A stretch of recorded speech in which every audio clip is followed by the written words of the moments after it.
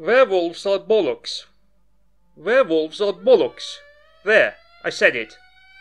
And by that I do not mean they do not exist, that is a moot point. What I mean is, werewolves, even if they existed, would be conceptually flawed. Allow me to develop that point.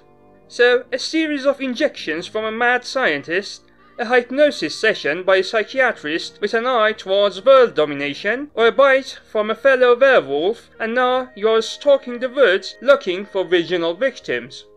Or perhaps you were the victim of a freak minoxidil incident. Who am I to judge? At any rate, you have ended up with more hair than Robin Williams and toothier than Bugs Bunny, so what has it benefited you?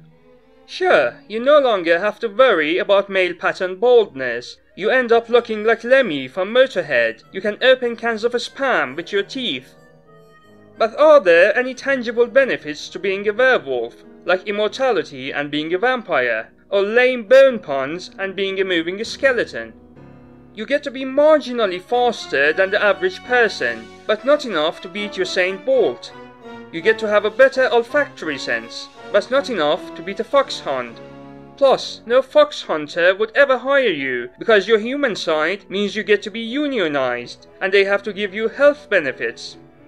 And you can't successfully get out of paying for your soup at a restaurant with the hair trick, because, well, look at you.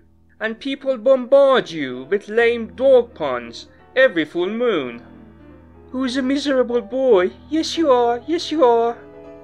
And you have to crouch like an old lady with osteoporosis, putting immeasurable pressure on your bone structure, leading to many complications in the future. And that is all to set aside the problem of involuntary transformations. So every full moon, or every other night, or every time a keyword is mentioned, you turn into a raging ball of hair and BO. So, like a Persian taxi driver, or a Persian lorry driver, or a Persian father. Oh, you get the point.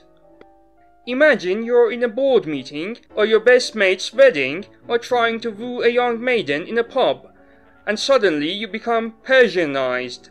I mean, turned into a hairy freak, and your clothing no longer fits you, and tears off from you like water repelled off a dog's arse.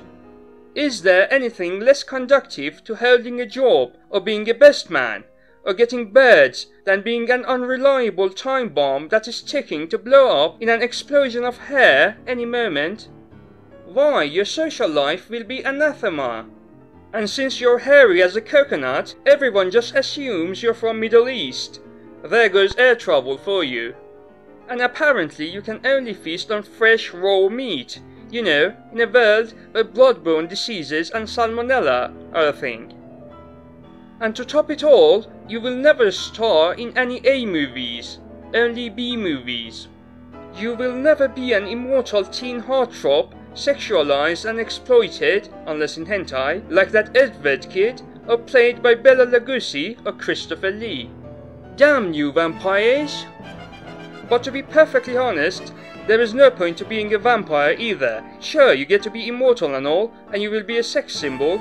You look like Tommy Wiseau, and you get to be played by Bela Lugosi, and your teeth will be perfect. At best, you get to co-star with Joe Tavares and...